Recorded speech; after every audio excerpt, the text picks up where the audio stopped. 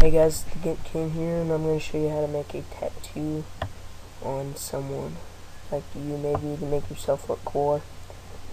Okay, first off, go to File, Open, and open your image of your back first. Click Open.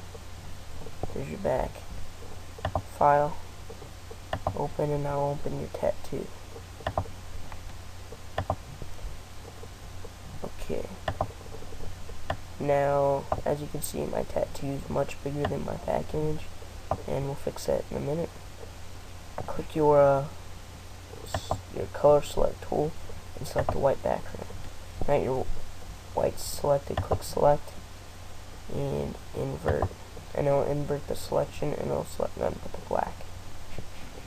Okay, now click edit and cut your image out. Exit out of that, don't save it, and now go up to edit and paste as a new layer.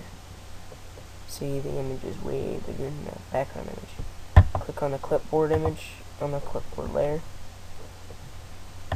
and here okay, now click on the clipboard image, click scale tool and scale it down.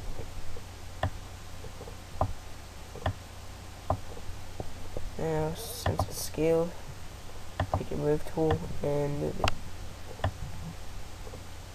I gotta scale it. It doesn't matter.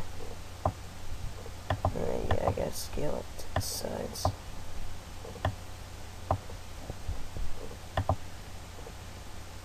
Okay, there's my tattoo right there. No, this is not my back. I just found it on Google. Clipboard image, layer, and multiply. Do the same with your background image. Now once that's done, click on your clipboard image or layer and change the opacity down to 70.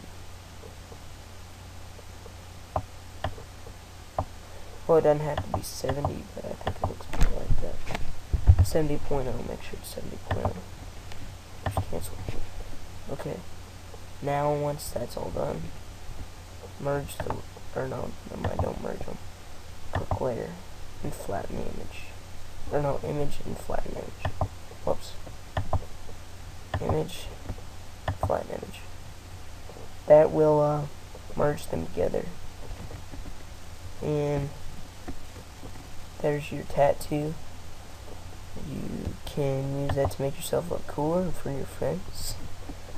Okay, that's the tutorial. Rate, subscribe, comment, and tell people about the Gimp King. Bye.